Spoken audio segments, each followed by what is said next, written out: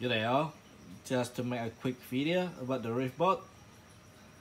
So this is not some special video, this is just showing you guys how it works. I have this Reefbot for almost a week now. I've been testing it. It hasn't been plugged to my display tank, so what I'm doing is I'm technically just grabbing the water from my display tank and just put into that little container.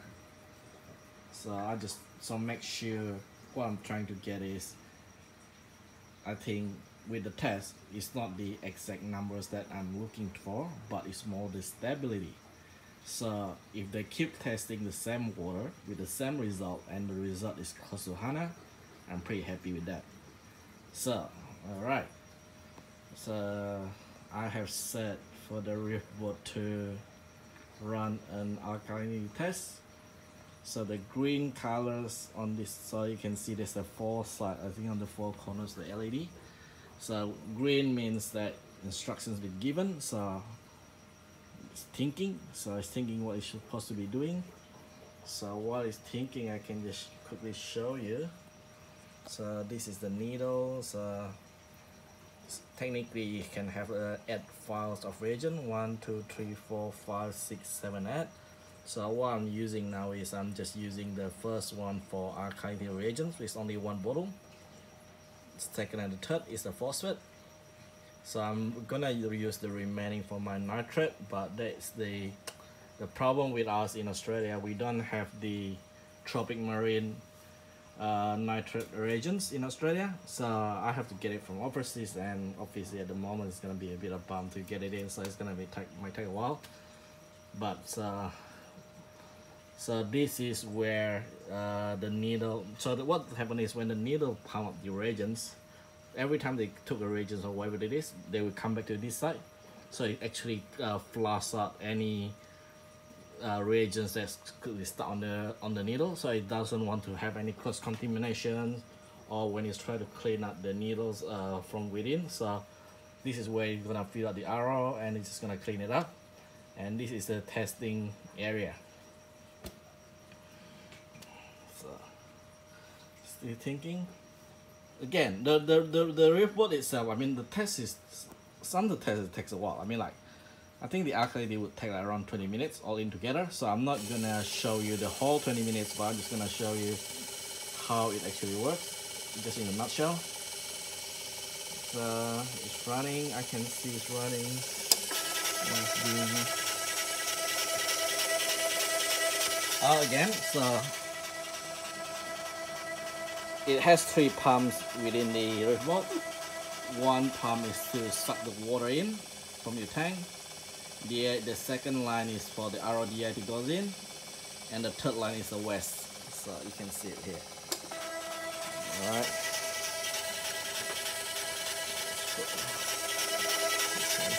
Something's happening. Alright.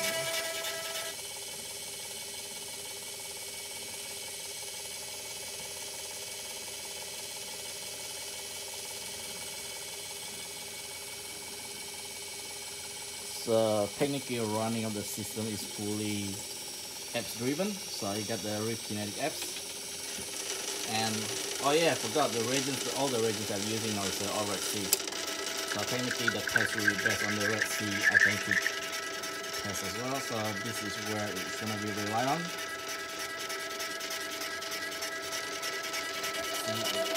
The testing chamber.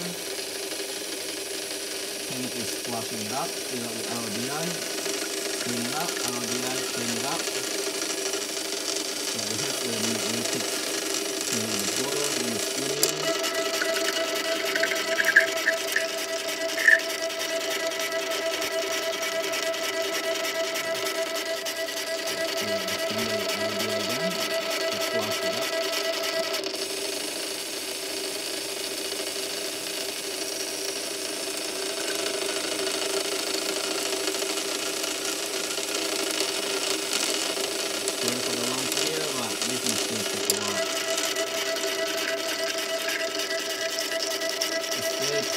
Slowly, this is, I think, flushing it so many times. to make sure there's no water from previous test stay behind. So make sure the result is as accurate as possible.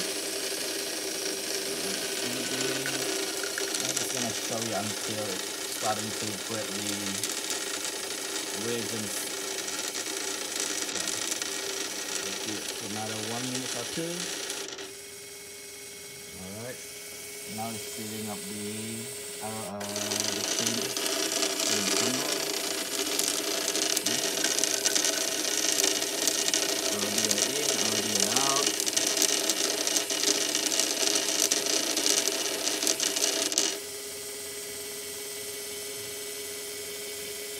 Yeah, there's a bit of spill because the water trickles around, but it's not a big deal. It's not massive. It's been running for a week now. I don't see any major issue from that. Let's get running this thing.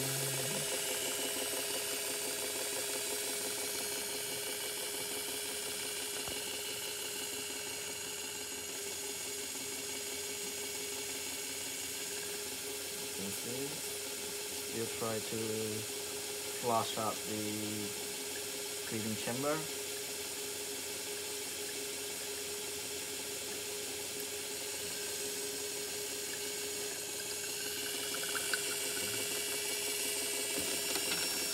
Alright, now this is done.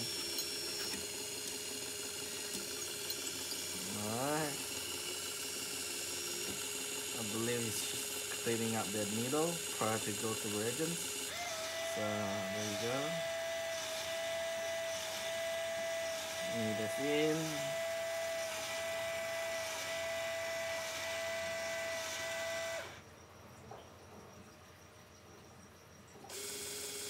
And then it fill up the RDI. So you can see, so it's starting to fill up the RDI, and we flush it up. It does it a few times.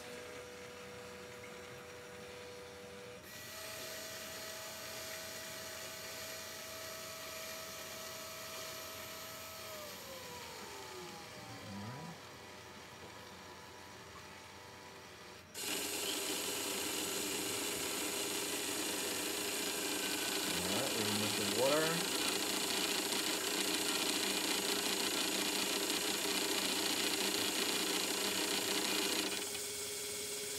Fill up the water again with RDI. So the whole process is like 5 minutes just to clean out the needle itself. So as you can see, it takes a while.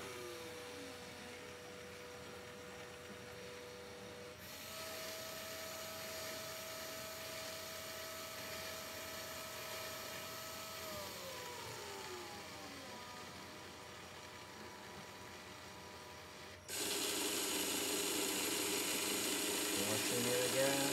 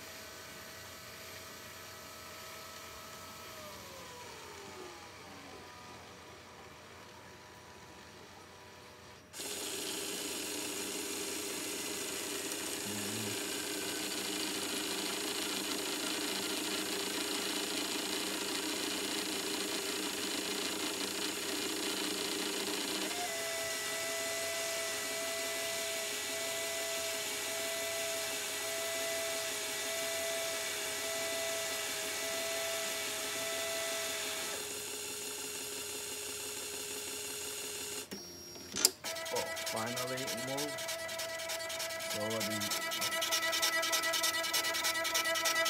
So actually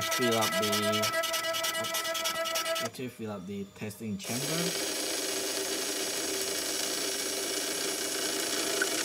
With the test water down.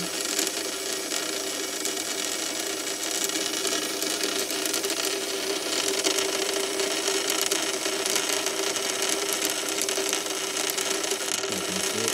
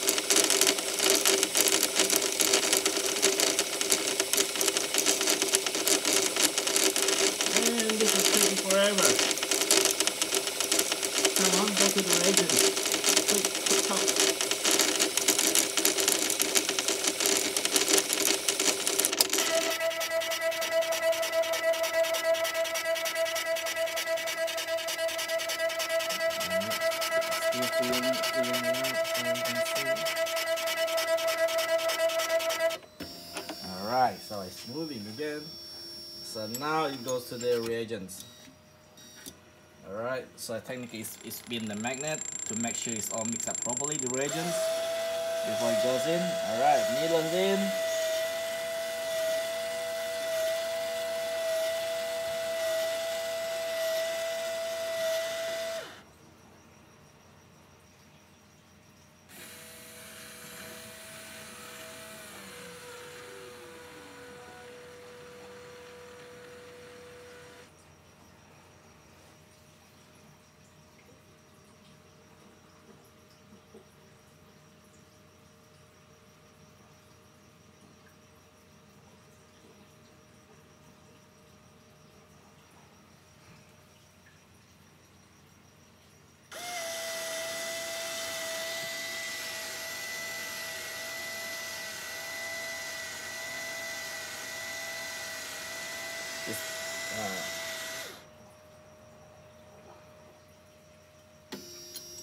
Alright. There you go. Goes in.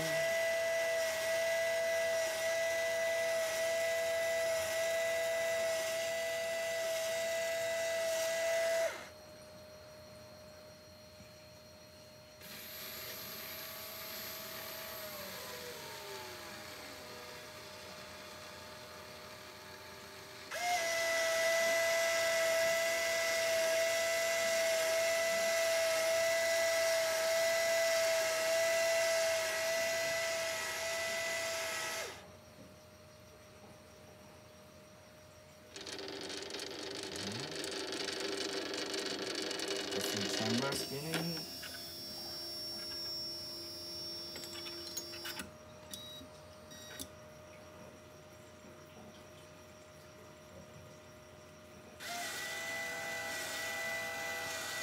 The reason why it has to do it twice is, as you can see in the first time, it's not actually taking out the full 1 mil. It's only taking out, 10 mil or 1 mil.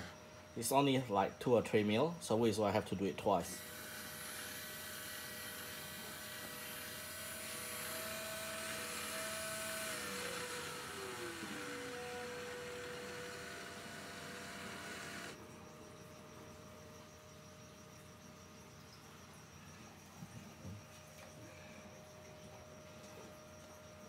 Alright, so I guess you guys get the idea how it works now, so I don't need to show you the rest. So technically it will go to the testing chamber. After that, with the needle we go back to the cleaning chamber to be reflush and clean out, and we stop. So that's technically how the whole process of the Reefbot works. It's technically the same way as how we do it, but it's just being automatized, and it's just pretty much been automatized. So it's technically taking out of the guesswork for you.